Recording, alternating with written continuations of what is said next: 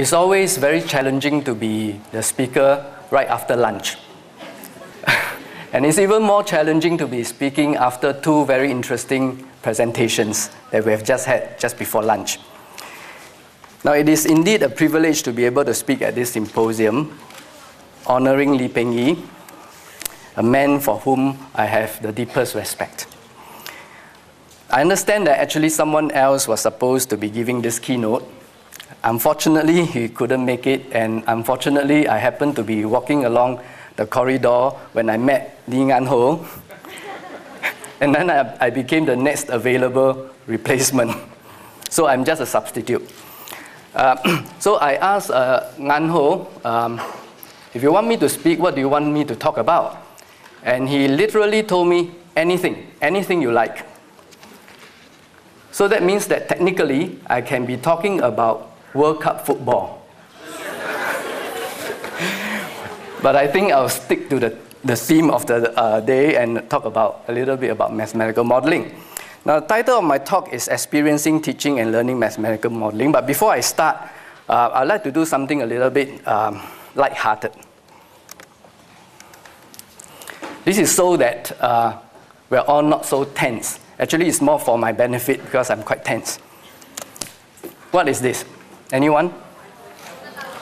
Very good, Eiffel Tower.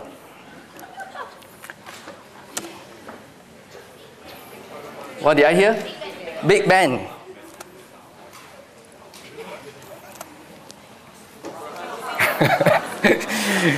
No prizes for the right answer here. Now, the next one is very hard. Okay?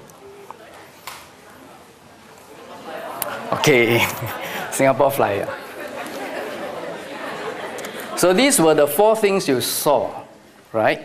And you told me that it's the Eiffel Tower, the Big Ben, Sydney Opera House, and the Singapore Flyer. Well, you're all wrong. Yes, they are just representations of the real thing, right? They're not the real thing. So, in other words, they are actually models, in some sense, right?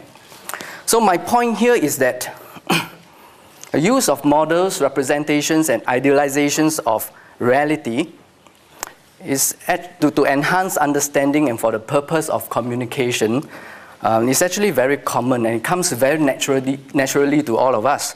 So everyone has some kind of innate ability to model, just like everyone has some kind of ability to count. Even pigeons can count, right? Now, so this is the kind of understanding that we have, that we are all in some way able to model. So it doesn't matter what age you are, you have some sense of modeling in you. Let's get back to the topic of my talk. Now, so I was asked to give this talk, so this is the outline of my talk. But I realized that would not be good, so I think I have to put something in between. So I'm going to share with you some personal experience of mine in terms of modeling as a student, as a learner. So you see, just now you heard from 3 boys from the primary school, followed by 3 girls from the secondary school. Now you're going to hear a modeling experience from someone much older in a topic which is less interesting perhaps.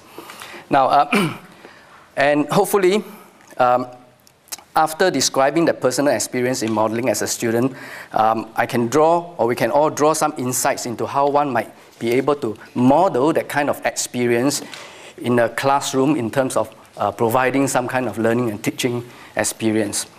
And I hope to be able to discuss something about teaching and learning of modeling and learning experiences for modeling. Now, some researchers have proposed that mathematical modeling should be caught rather than taught.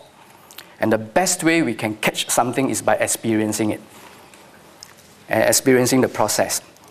So I'll try to discuss how we can teach as well as experience mathematical modeling within the classroom situation. And then I'll conclude my talk with a couple of simple messages for local school teachers.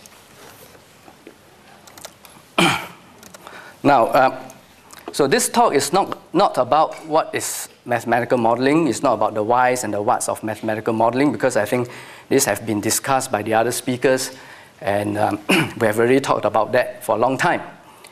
And also, this is not a talk about reporting some research finding, because I have no such research findings to report. All right? So,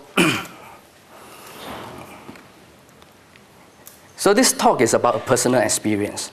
And hopefully by sharing this experience, I hope to explain some of the processes involved in mathematical modeling from the point of view of a student, although a rather old one. And then we can see how, hopefully, we can model the kind of experience in a classroom.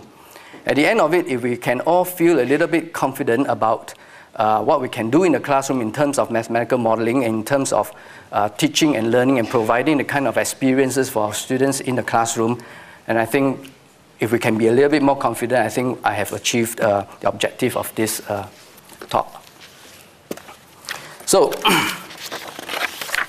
let me begin by perhaps drawing some highlights to my own experience in terms of modeling. I started my mathematical modeling journey not too long ago, only 25 years ago. And here are some highlights of the journey. Now, it all began with a project on blood flow through arteries.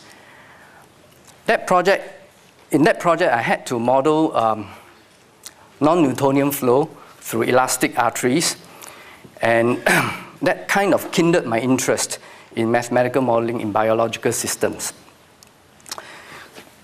Later on, I moved on to looking at blood flow through an artery with a stenosis. Stenosis is just a narrowing within an artery, and I had to use the computational fluid dynamics or CFD theories, and venturing into modeling 3D flows in 3D and flow through a tube that is bent with a stenosis. And that happened to be my PhD topic. In 1997-98, Singapore experienced a sharp peak in dengue outbreaks, dengue fever. So I worked on modeling of dengue fever under a joint grant with, at that time it was called Ministry of the Environment. Now it's called NEA, National Environment Agency. And later on, I went on to study traffic flow. I think this was mentioned by the earlier presentation. Now, actually, if you look at traffic flow, it's not too different from blood flow, right? If you imagine the vehicles to be like the blood cells in blood, and the roads are like your blood vessels, and the road network is like the circulatory system. So the traffic flow system is not too different from blood flow. So I haven't quite ventured out of blood flow from there, yeah?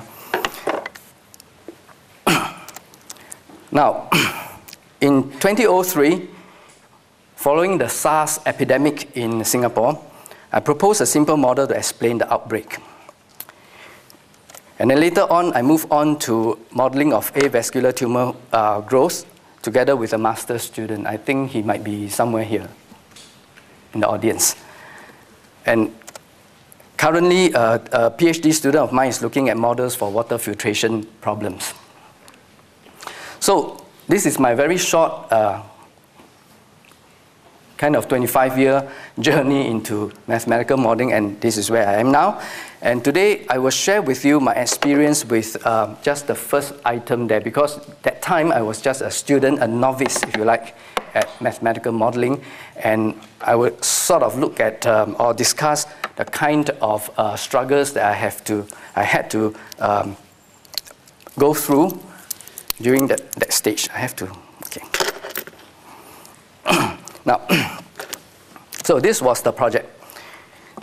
It all began with this honors project in the area of mathematical biology. Now, incidentally, when I was a junior college student here in Singapore,